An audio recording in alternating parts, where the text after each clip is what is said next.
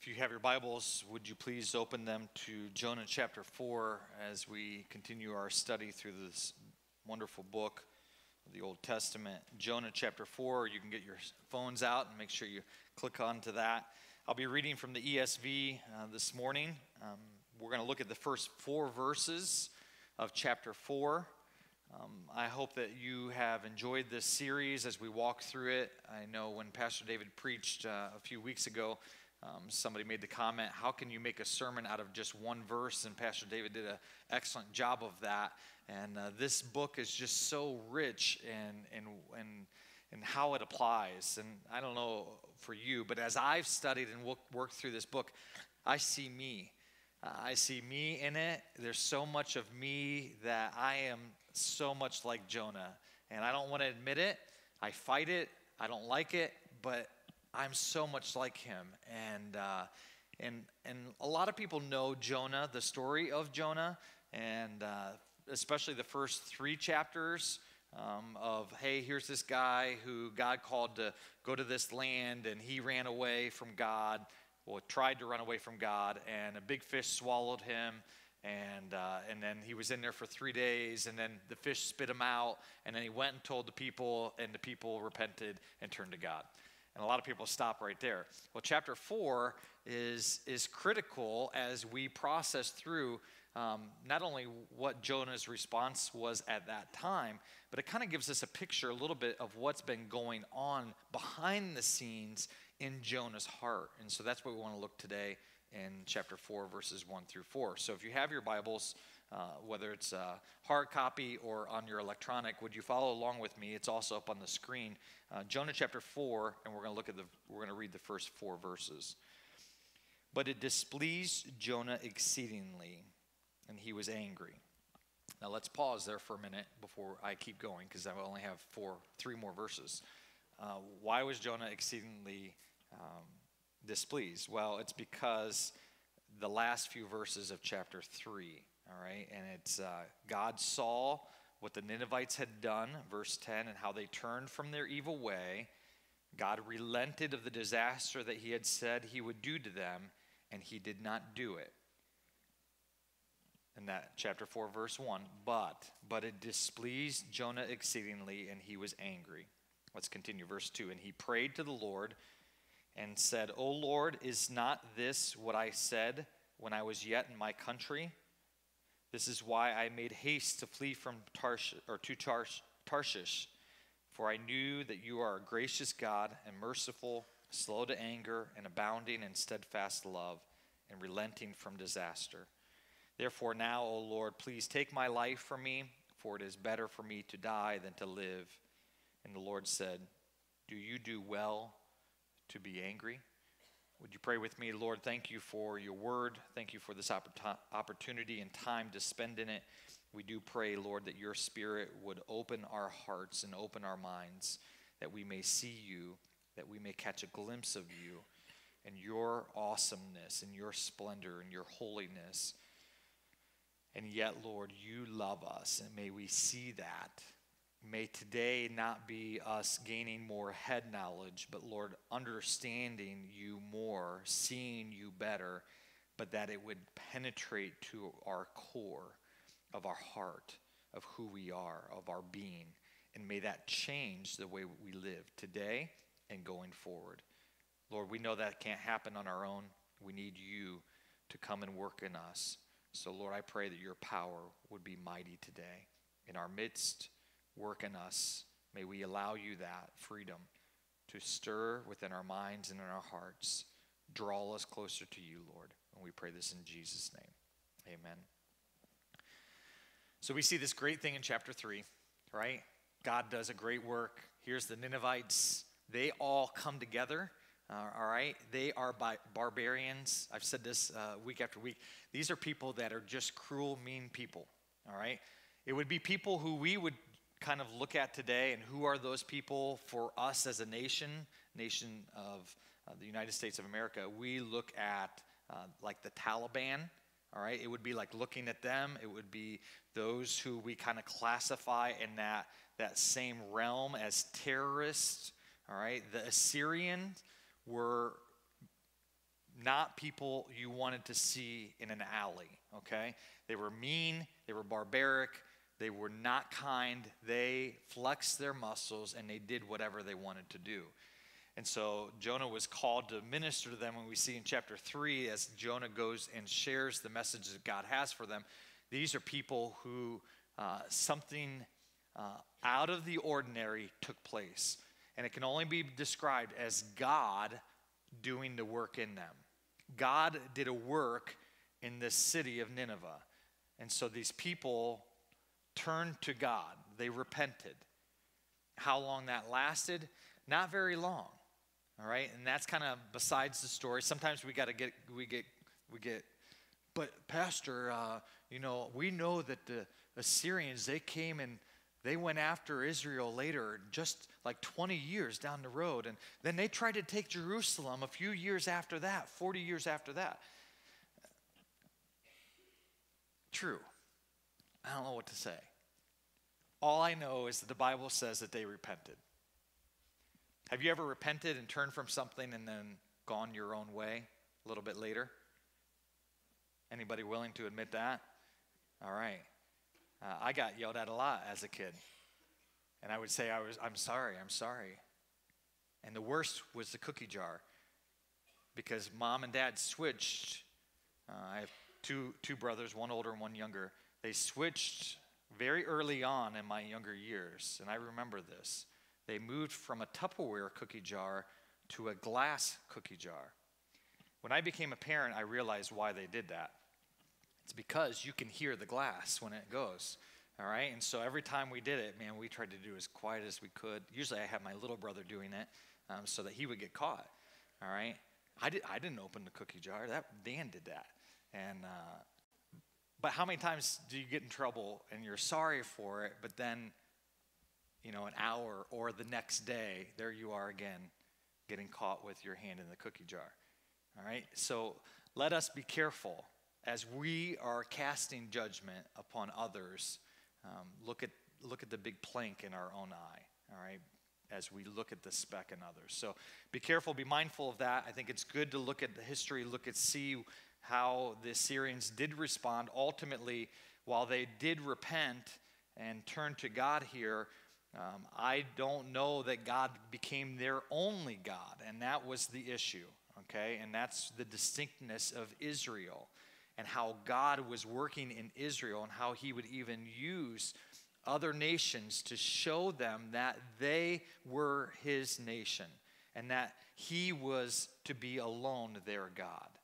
And for us today, I think that is the same challenge for us. We are prone to have many gods. Say, no, I only believe in one God. Well, next week you come back and we're going to look at that part a little bit deeper, and how we lose perspective, and how often something becomes a God that we miss and we fail to see it. But here we see Jonah, and the Hebrew text, moving from the Hebrew to the English, we miss this a little bit. So let me translate that first part. While it says in English, but it displeased Jonah exceedingly, let me share with you, this is what really it says. It was essentially evil to Jonah. What Jonah thought God had done, the Hebrew describes as evil. It wasn't that Jonah was just upset and mad. He saw it as evil. He was angry, the text says. He was, quote, hot. Because here was God, and he describes then the character of God. So he's angry, so angry, thinking it's evil, so he prays and talks to God. It's interesting when you start looking at when Jonah prays. Again, we looked at chapter 1 and 2, and how chapter 3 and 4 go so similarly together. We don't see Jonah asking God for help in chapter 3. We don't see Jonah asking God for help in chapter 1. But in chapter 2, when Jonah's in the belly of the fish, he finally cries out. when Jonah is overwhelmed with this anger, he finally cries out to God. And this is what he says. He prayed to the Lord, and he said, "O Lord, is not this what I said when I was yet in my country?" Essentially, this is what he's saying. God, I told you this was going to happen before I ran away. I told you this was what was going to happen before I ran away. I told you this. And then he goes on, he says this, "That is why I made haste to flee to Tarshish." He's saying, I told you this, and that's why I ran away. Because I knew you were like this. And so he describes God's character in the next part of this.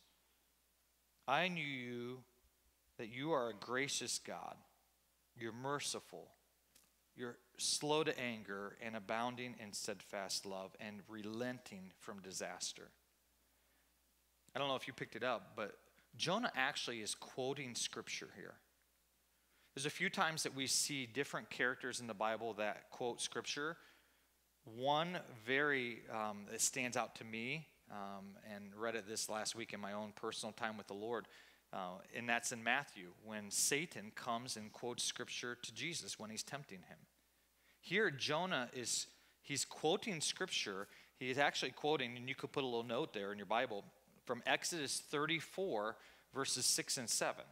It's almost word to word, except he leaves something out.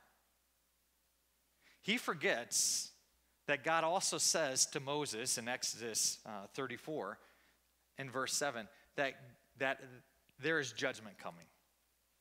There is judgment for those who do not look to him. Jonah doesn't want to think of that.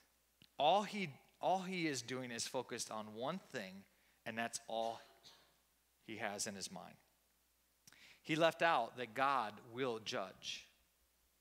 He sees God working, and he knows God's character here. He says, I know that you are gracious. And if you want to put a Psalm 119, verse 68 is a great verse that goes along with who God is and how he is good all the time. It comes from that saying, God is good all the time God is good. Psalm 119, verse 68. Psalm 46:1, merciful, that God is merciful, that he's slow to anger. Nahum 1, verse 3, or Psalm 78, verse 38. He is abounding in steadfast love, and he's relenting from disaster. What we see here is resentment. And it's the same picture that we see when Jesus is sharing in a parable about the prodigal son. And while we saw in chapter 1 and 2 the prodigal in Jonah, we now see in chapter 3 and 4 Jonah as the older brother who has been filled with resentment. He can't believe that the Ninevites repented. He can't believe that God would show to them, those people, mercy and grace. And he resents his call and God's hand on his own life. Which begs me to ask myself, am I complaining? In your bulletin, there is a tear-off tab. If you would grab that and look at that with me.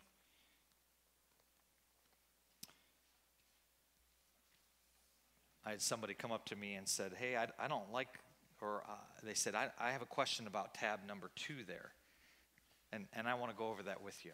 Okay, the first tab, my next step today, is to memorize, the first one there, memorize the verse of the month, Psalm 16, verse 11, which is the top of your bulletin.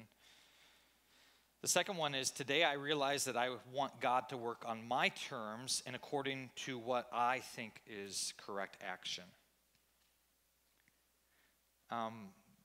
My kids always tease me in different ways and different things, and they're like, Dad, the first solution is to just admit it. You're in denial. Well, that's what this tab is here. Jonah is not is not admitting to where his heart is. See, there's a disconnect between what Jonah knows. He knows that this is who God is, that God is a God of mercy, that God is a God of grace, that he is willing and able to forgive and to relent of disaster. He knows that in his mind, but in his heart, he's angry. He's mad. Theology helps us to live correctly, but we can't just know theology. We can't just know about who God is. To know who God is and how he works is critical to making sure that we trust him and follow him well. But you have to make that connection between the head and the heart. And the first part of that is understanding what I put here. Today I realize that I want God to work on my terms and what I want and what I want to see happen, the actions that I want. Let me tell you, God is no respecter of persons. He loves you and he cares for you, but his plan is his plan. The scriptures tell us that his ways are not our ways, and his thoughts are not our thoughts. He is higher and mightier than who we are. And I don't know about you, at times I get so selfish and conceited that it's hard to see that. But when I can take a step back, I am so thankful that God is so big that it doesn't depend on me and what I think. That he knows a better plan, that his plan is great and it's mighty and it's wonderful. And even when I get upset that it doesn't go my way, I can still trust him. And I can still walk with him and I can still love him and I can still see that he is always good. And so the second tab there is just to say, Pastor, I realize this is me. Now the second one is the course of action. I'm asking God to forgive me, and I commit to pursuing him in my understanding and trust. The first step is to realize this is what happens. A few weeks ago, I shared about how we were working on an old trailer, and we had scraped it and cleaned it all off, and we wanted to repaint it, and then ended up, and it's still there, a big puddle of paint in my grass. And I got mad, and I'm like, this always happens to me. Nothing ever goes right. There's paint all over my hands, and I'm trying to use this electric painter that my dad let me borrow, and I thought, oh, this is going to be easy, and nothing ever works right. You ever have that? I'm sure you probably don't. Everything works great for you, but for me, it doesn't. At the worst times. Lord, don't you know I have to be somewhere? Lord, don't you know I gotta have this? Lord, don't you understand?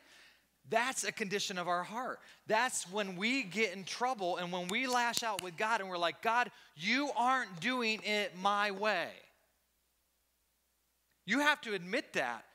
But then we've got to fall on our faces and we got to humbly come before the Almighty God, our Creator, and say, Lord, I'm sorry.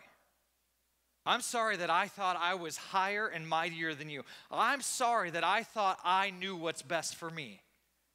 Or what I thought was best for so-and-so. Jonah is saying, no, I know what those people deserve. Those people deserve to die. They deserve to be punished. They are cruel. And yet, God, you reached out to them and showed them mercy. That isn't right, God. Don't you know about your people? They're suffering and struggling. Aren't we your people, Israel?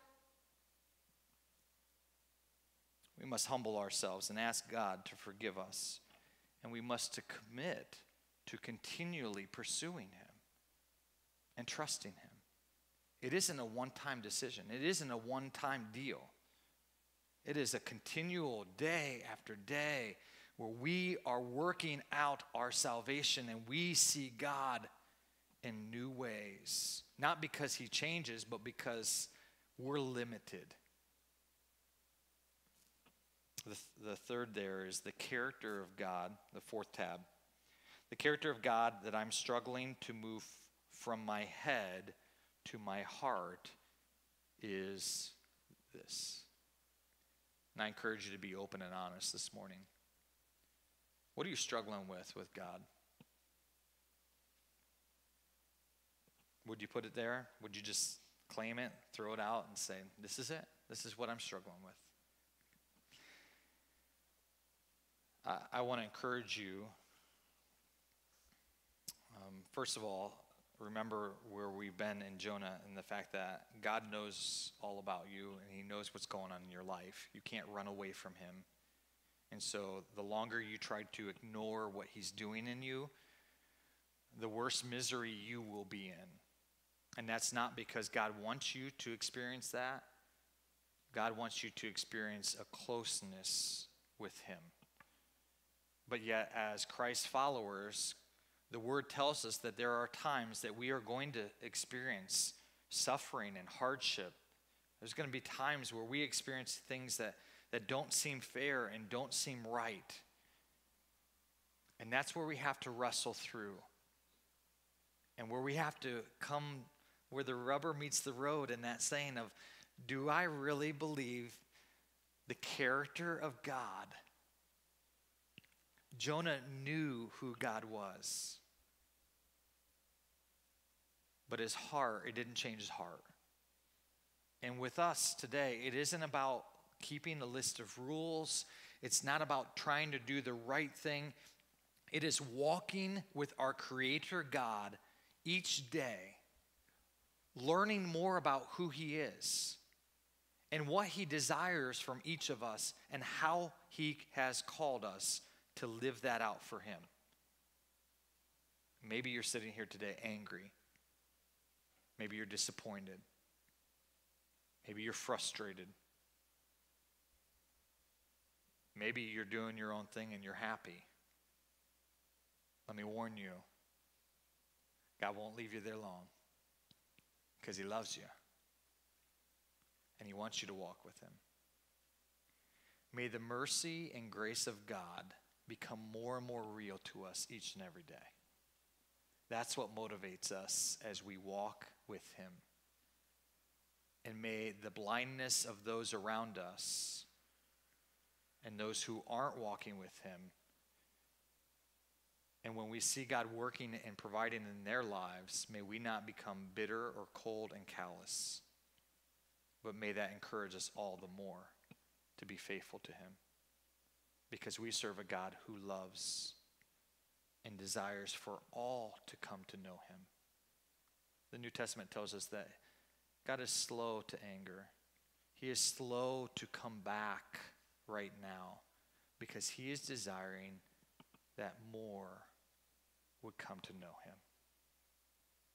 That's an awesome God, isn't it? We serve and worship an awesome God. Would you pray with me? Lord, thank you for this morning. Thanks again for your word. Lord, I'm reminded of the song, Lord, I need you. Every hour I need you. And when I think I know enough of who you are, you humble me, Lord. You help me to realize that you are so big and so vast, so awesome. Yet you are so kind and gentle. You're patient. Your grace and your mercy far exceed even my own sin. Lord, may that be a motivation for each of us to continually walk with you and cry out to you, to get to know you more as we walk through your word, as we pray and spend time with you individually, but also here corporately. May we see you in new and exciting ways. And Lord, I want to pray for those who are sitting here or listening this morning, who are wrestling, who have experienced frustration or anger, who are just struggling with your plan and what you're doing in their lives and maybe the lives of those around them. And I pray, Lord, that your mercy and grace would overwhelm them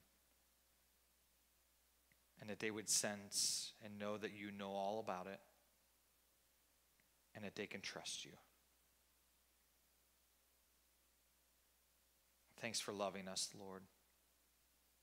Thanks for giving your son, Jesus, that he would die for us, for all of our sin and all of our wrongdoing.